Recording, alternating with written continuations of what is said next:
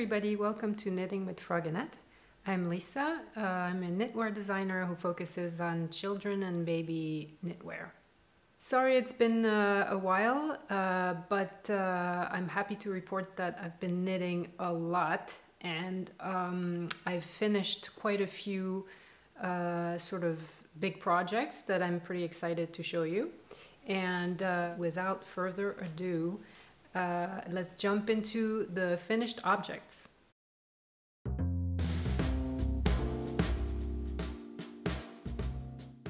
So the first finished object I want to show you is actually the one I'm wearing right now.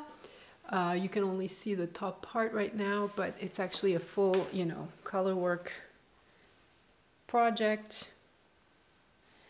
I mentioned it before in my previous podcasts. It's the Graerup, I don't know if I'm saying it right, Graerup sweater by Camilla Vad. And she's a Danish designer, I believe, who's pretty well known. She's made this magnolia sweater and then the whole series, the cardigan. It's available in different weights as well. So she's pretty popular, and this particular design, when I first saw it, I thought, oh man, I just absolutely want to knit this. But it was a little bit daunting. It's a lot of color work. I just wasn't sure if I would sort of be able to commit to something sort of this big. But I'm really glad that I did and that I finished it. And I'm so happy with it. I'm quite proud that I managed to make something like this. I have to say I'm especially happy with the color selection, and also that I used only stash yarn. I was a little bit worried until the end that I wouldn't have enough of some of the colors, but it worked out. And let me see, I'm gonna grab my computer and see what kind of notes I have for this project. Let's see, what did I write on Ravelry? So I was a little bit worried about the length of the sleeves as written, so I added a color work section. So the way this sweater is knit is that you start with the bottom and you go towards the top. And so it's a little bit tricky to figure out how long to make the sleeves, because of course it will depend on your yoke length that you get in the end. So if you have a really long yoke length, sorry, then it will affect how low your sleeves go, because it'll pull everything down.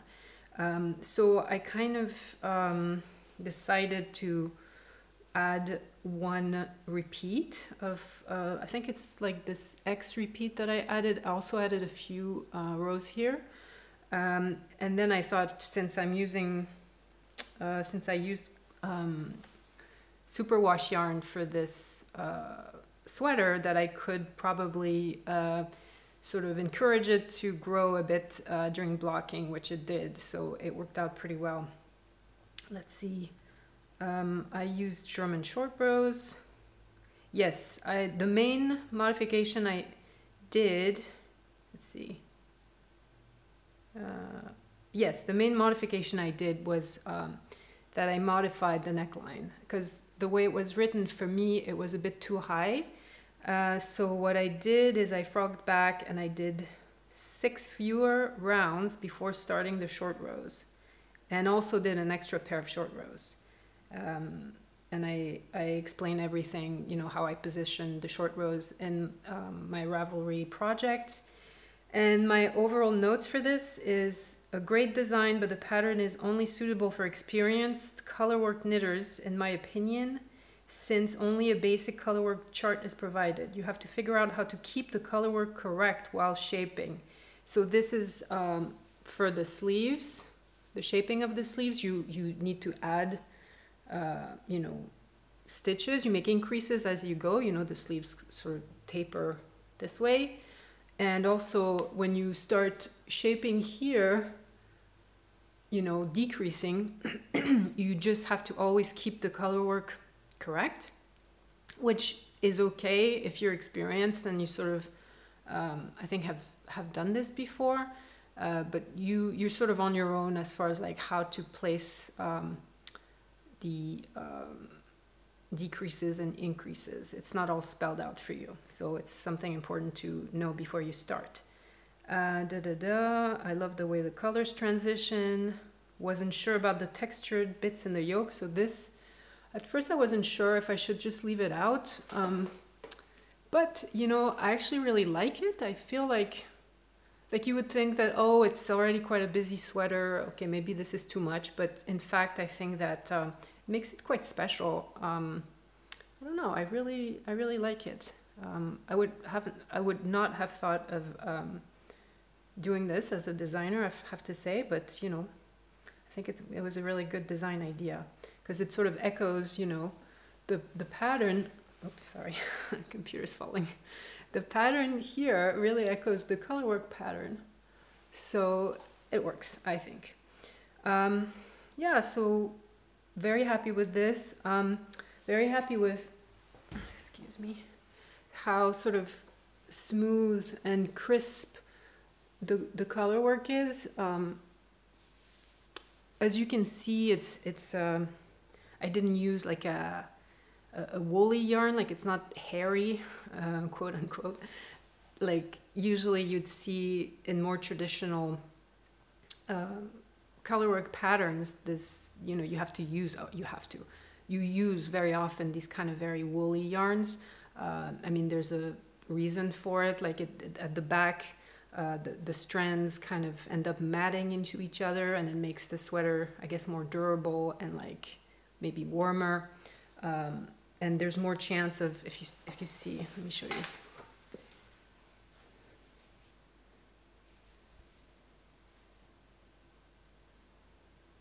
See, everything is just very sort of smooth on the wrong side. So I guess there's more chance of catching the floats into something, or like into your fingers when you put on the sweater. But I also really like the effect. I feel like it really makes the pattern very crisp and very kind of striking. Like it's not as, you know, fuzzed out or something, like it's not as fuzzy. So yeah, I feel like the pattern really stands out. So I kind of liked it. I wasn't sure how well it was going to work to do it with this kind of yarn, but yeah, I'm really happy. I destashed while doing this. So all in all, I think a big success.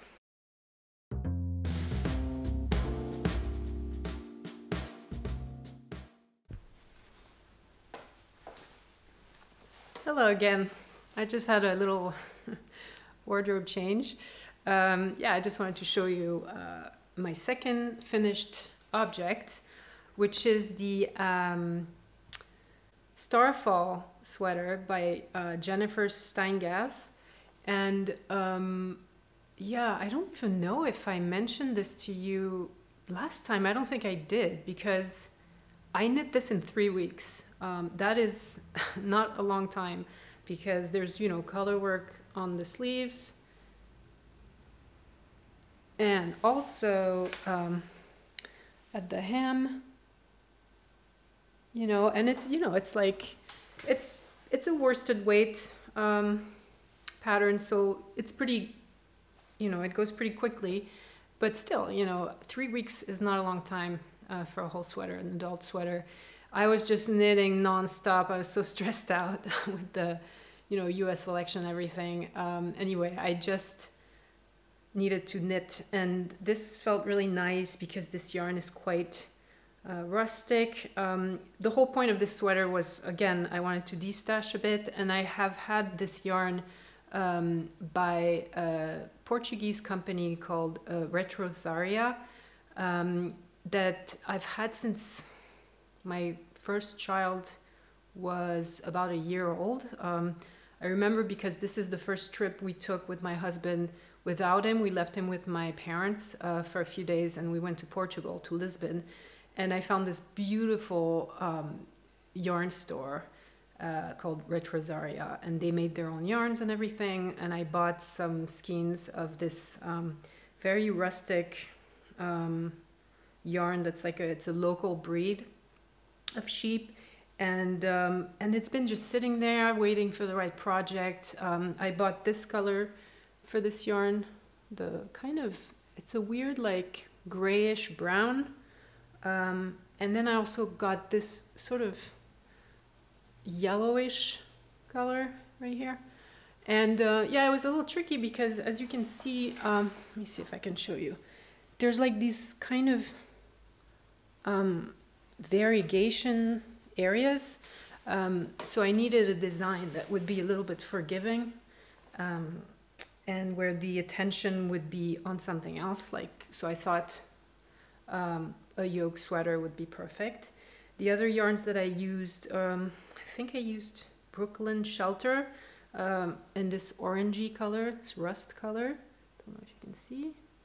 And then what else did I use? Oh yeah, the paler gray color is Gilliatt by the Rerum Natura, and it all worked out pretty well. And what can I say about this? This is also a bottom-up sweater, and so you start with the hem and the sleeve cuffs, and then you join everything at underarm level, and then the ending is the color work, which might be why I ended up knitting it pretty quickly, because, you know, I really wanted to reach the color work portion and have fun, and so you needed to do all that stockinette first. So that worked out pretty well for me. What to say? Yeah, oh yeah, I made one modification I made is I just started with the so this is a medium size, which is what I would normally knit for myself, but I like having a little bit more room in the hips, so I actually started with the large size for the cast on, and then I added some decreases until I reached the stitch count for the medium size, and then did all the medium for the sleeve and for the yoke. And the pattern was really well written. I was really impressed with this pattern, I have to say. And even more impressed was with the shaping and like this yoke. This is not a hybrid, as far as I can remember, right?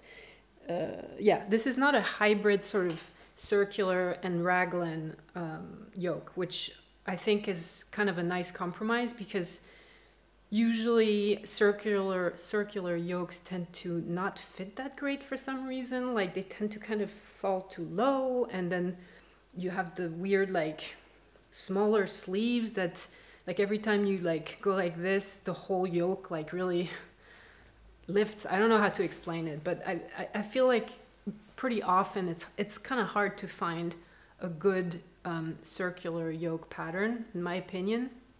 And I have to say this one is really good. The way she kind of placed the decrease rows, I thought was kind of unusual and really good. And she also placed a few short row rounds, which also helps, you know, to get a great fit. And then I wasn't sure about the, you know, this sort of I-cord finish. I thought, oh, well, is it a little too, you know, dainty or something? Like, I thought, well, maybe I should just stick with ribbing. But I thought, okay, I'll try the I-cord bind off first, and then if I don't like it, it's easy enough to remove it and just do regular ribbing. But I really, really like it, in fact, another surprise. And I think it fits really well. I've been wearing this sweater nonstop. I actually wear it almost as often as my Ridari sweater, which is like the most comfy, you know, kind of oversized sweater that I have. But this one is a close second, and I'm just almost like a little disappointed that I didn't knit it with more sort of vivid colors, which would be more in line with what the designer actually has for her sample. This is more sort of subdued, I guess, like with this sort of yeah, this kind of strange brown grayish color. Like I'm almost wanting to knit another one and use like kind of a bright sort of blue, or you know, something quite vibrant. But what I'll probably do instead is knit another sweater by this designer, because she's got so many colorwork sweaters. That's kind of her specialty. And actually, in the end of this episode, I'll have a new section called sort of, I don't know yet what I'm gonna call it, like my favorites or something like that, where I'm gonna kind of show you what I've noticed, what kind of struck my eye in the recent releases on Ravelry, and I'll show you one of the patterns actually is by the same designer.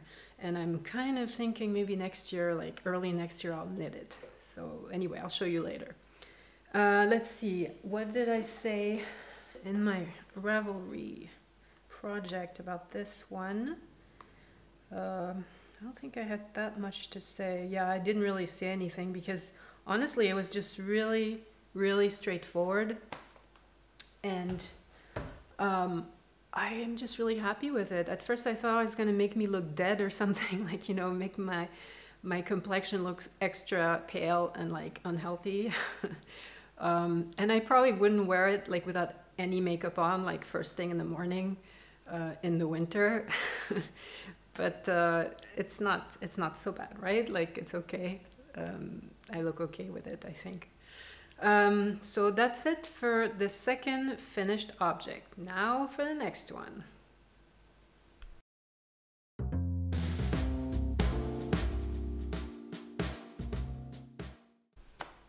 Here's another costume change for you. You can't really see that much actually, since, wait a minute. This is my Tegna sweater. Ooh, can you see? I can't really show you. Maybe I should back up. Oh, you know what? What I'll do is I'll just insert some B-roll of me sort of modeling this later. This is the Tegna sweater. It's by Caitlin Hunter, and I used this really gorgeous baby yak silk blend by Myak. I don't know how to say it. Yarn that my mother actually sent me, and I was a little bit worried that I might not have quite enough, but it worked out perfectly, and in fact I actually had a little bit too much. What can I say about this sweater? Well, I did wear it a couple times before the weather started getting a little bit too cold for it. It's more of a summer sweater.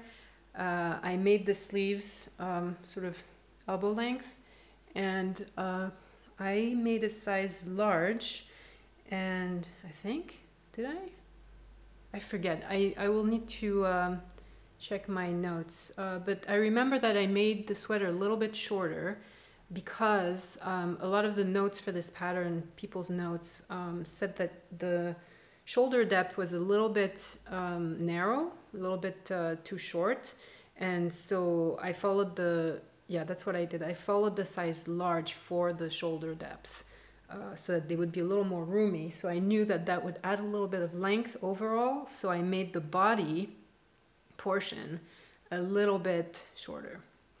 The lace part I think is really gorgeous. I did make a few mistakes and it was a lot. You know, I had to pay attention every second. I really recommend using markers between lace repeats if you make the sweater. It really helps immediately zero in on mistakes. And yeah, overall, you know, I love the color. It's this kind of terracotta colored, which I think will look really nice with more of a bit of a tan than what I have right now. So I'm looking forward to wearing this next summer.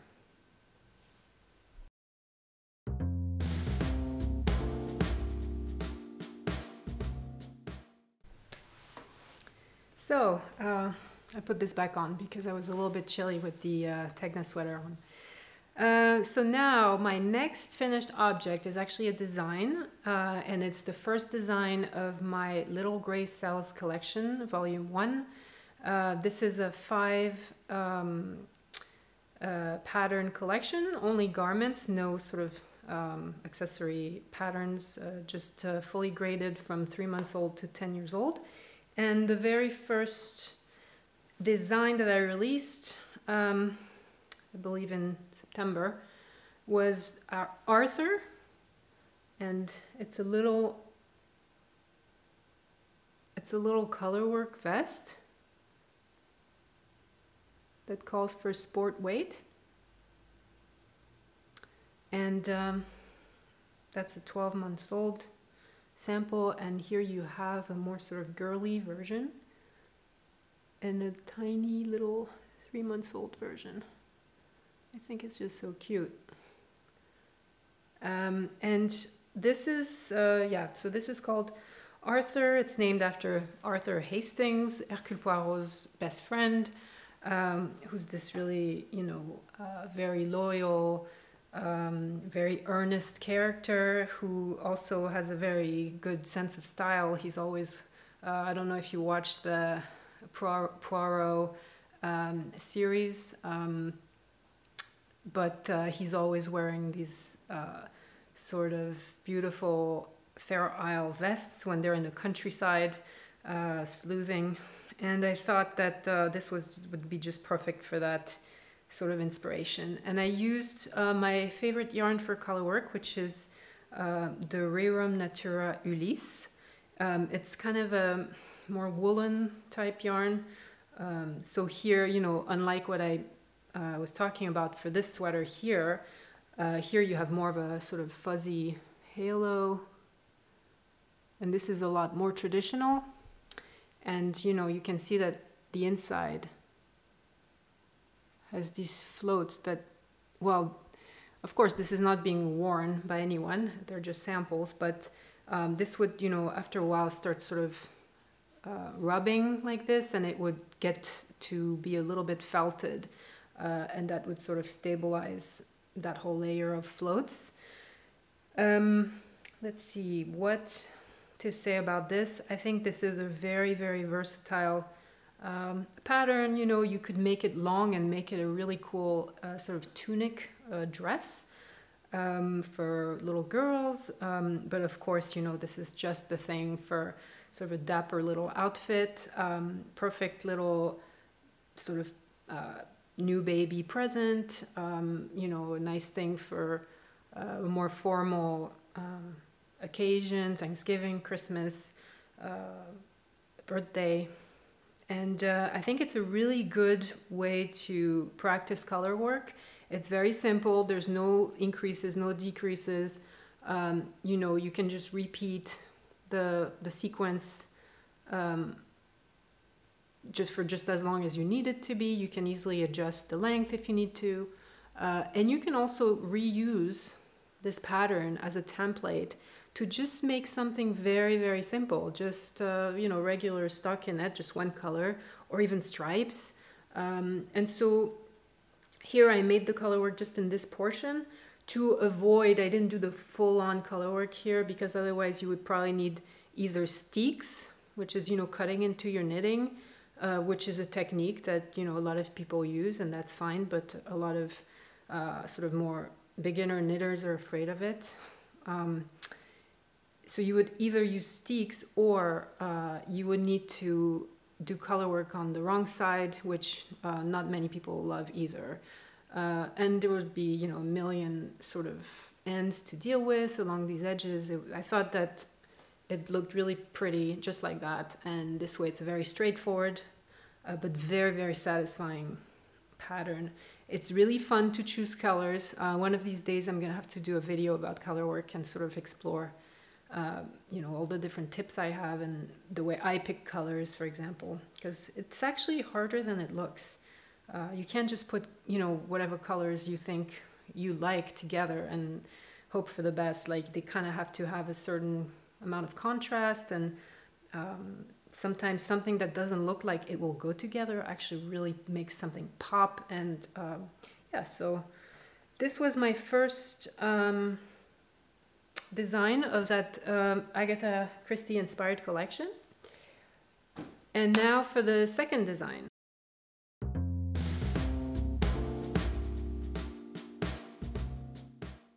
Okay, the last finished object that I'm going to show you is this, well, it's actually two of them. It's two samples for my second design of the Little Grey Cells Volume 1 collection.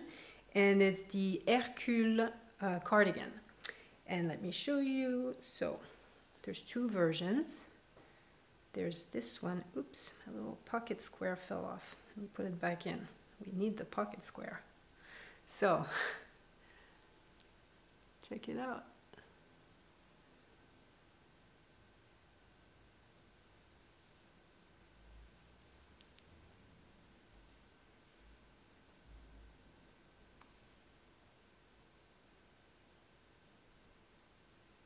So, this is the version with all the pockets. So you have, you know, the two body pockets that have the little flap like that, and the little mini, let me take this off to show you, the little chest pocket.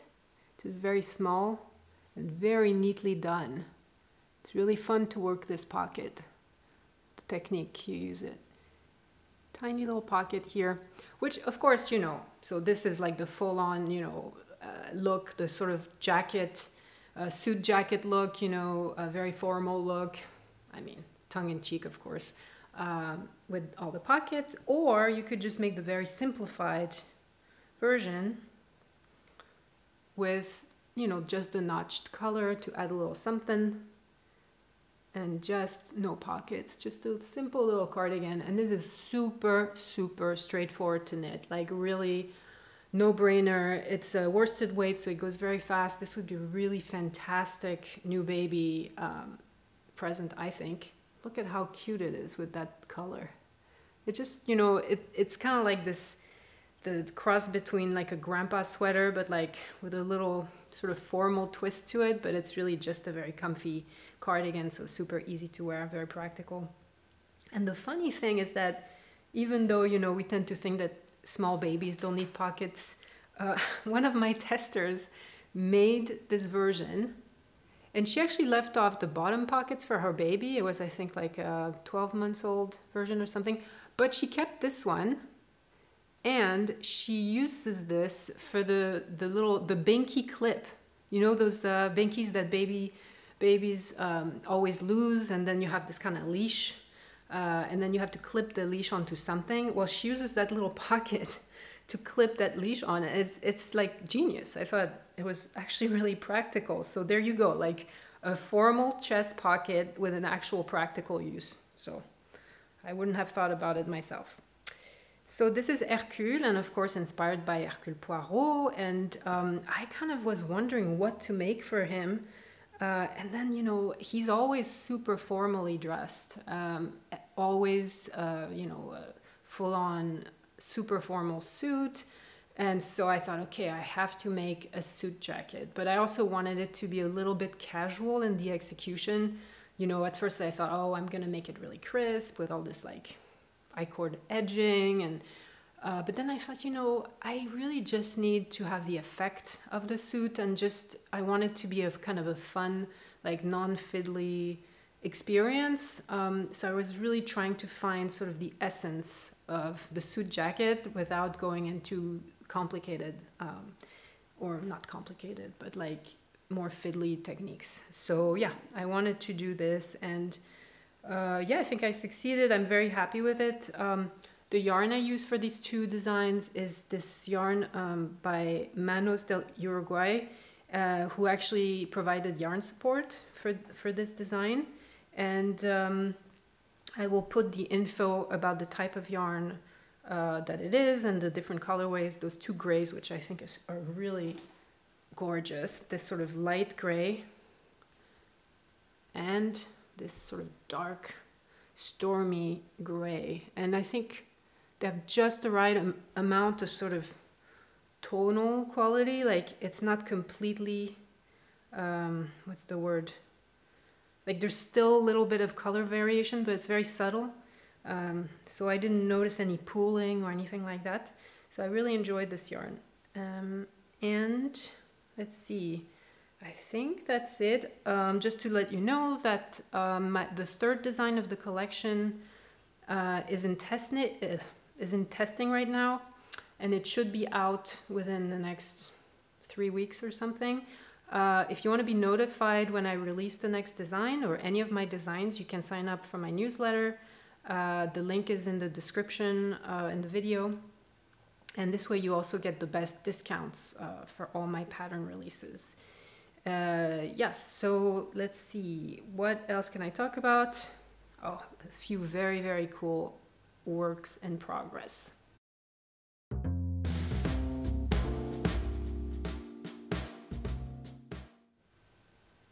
So my first work in progress that I want to show you is this sweater that I'm making for myself using Malabrigo Rios, which is one of my favorite yarns of all time, in the colorway Gris, which means gray in French. And this is what I've got so far.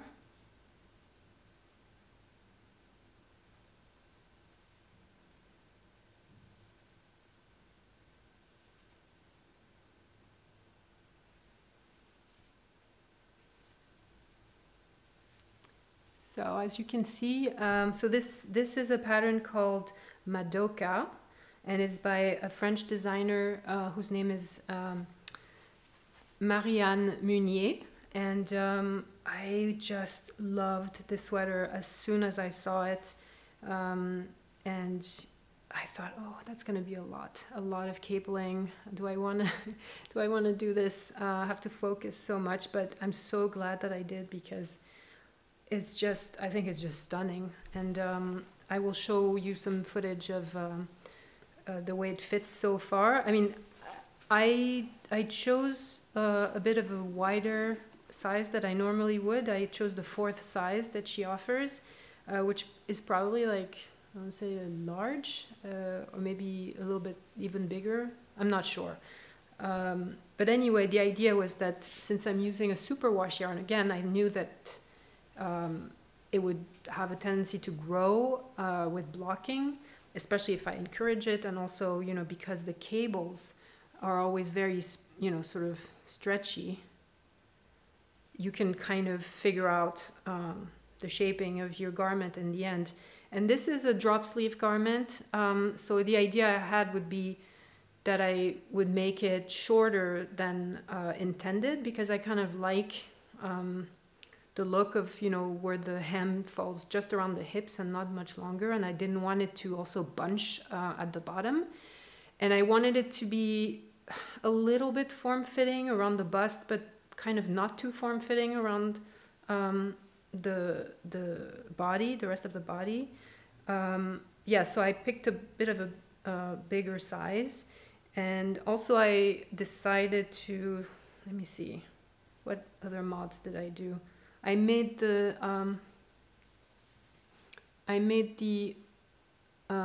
armholes longer, so I knit for longer here. I mean, I have all the details of my modifications on my Ravelry page for this project, and yeah, it's really quite straightforward in terms of the shaping. You know, what can I say? It's bottom up, so you know, you knit all the way up. It's in the round, there's a chart, there's written instructions, so it's all good. But then when you separate here, just be aware that you have to just reuse the same chart. So you have to kind of be able to sort of translate a chart that's meant in the round to a chart that's knitted flat. So you need to figure out what you're going to do on the wrong sides, which is not hard, but just so you know, it's not like spelled out. You have to figure it out yourself. What else can I say? Yeah, I mean, I think the cabling is stunning. I did make a couple small mistakes, cross my cable the wrong way, but I think I'll just use duplicate stitch and try to sort of fix it, see if that works. So the only thing I have left to do, I did the neckline, and because I added length in the armhole depth, I also have a bit of a longer neckline. I mean longer, wider, I guess, which I like. It's just right for me, I think. And I just need to pick up stitches around here and just knit the sleeves, which should be pretty easy knitting, so TV knitting or whatever. So this is my first work in progress that I wanted to show you, and yeah, I'm super happy with it. Again, I really feel like I'm pushing myself in what I've been knitting this year for myself. I was also trying to feature a designer who consistently makes very pretty designs, and she is a French designer, but I believe she always also has an English version, and I had no problems with the pattern. It was quite good. So yeah, I recommend that you check out her portfolio. I will put a link in the description below to her stores, and yeah, that's it for work in progress number 1.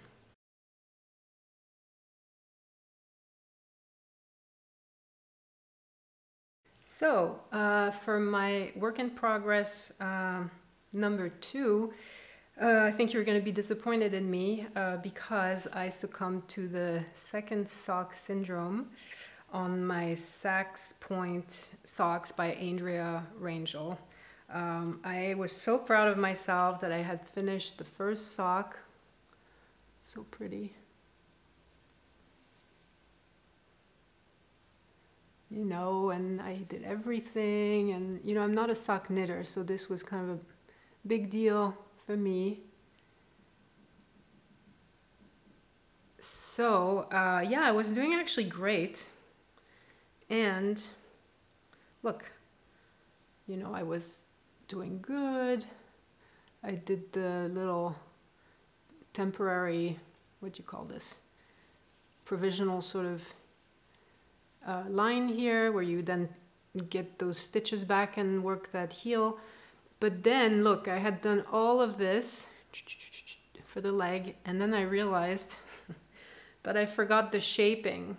I forgot to put increases as it tells you to in the pattern. I was just like going on and on and on, not thinking, and then I tried the sock on and I was like, it seems quite snug.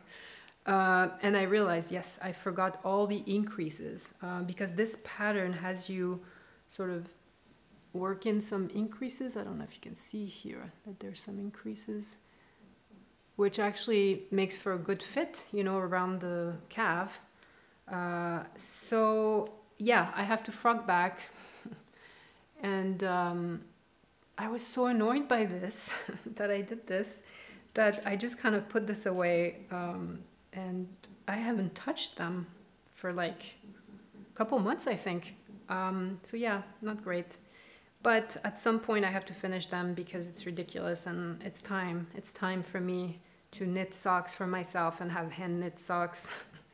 So yes, I will have to just do it. Just frog it and keep going. Just keep moving. Just keep doing it. So that is it for my works in progress. I actually have a soon-to-be work in progress that I'm going to cast on probably later today as a reward for actually recording this podcast. I'm such a procrastinator. And that project is going to be a Christmas present from my husband, and it's going to be a second Ridari sweater, which I made for myself at the beginning of the year, and he really likes. So I ordered some Letlopi yarn that he picked out. He actually picked out exactly the pattern sample that is shown on the pattern page, those colors. And I think it'll work quite well for him, this sort of gray and moss green color scheme. And yeah, so I'm going to get started with this and hopefully be done in time for Christmas. So I'm going to have to be good about dedicating some time to knitting this sweater. And that's it. And then the next segment that I wanted to introduce today is just kind of going over a few of the patterns that I've noticed and that have recently come out. And I'm just gonna put them out there with the names of the designers and a link in the description below to their Ravelry stores. Just stuff that I thought was really pretty or fun or that I'm tempted to knit. Yeah, so that's going to be the ending this time. I don't have any recent garden videos. Maybe I'll do a special garden episode one day if I manage to do that. And I just wanted to say happy knitting and see you next time.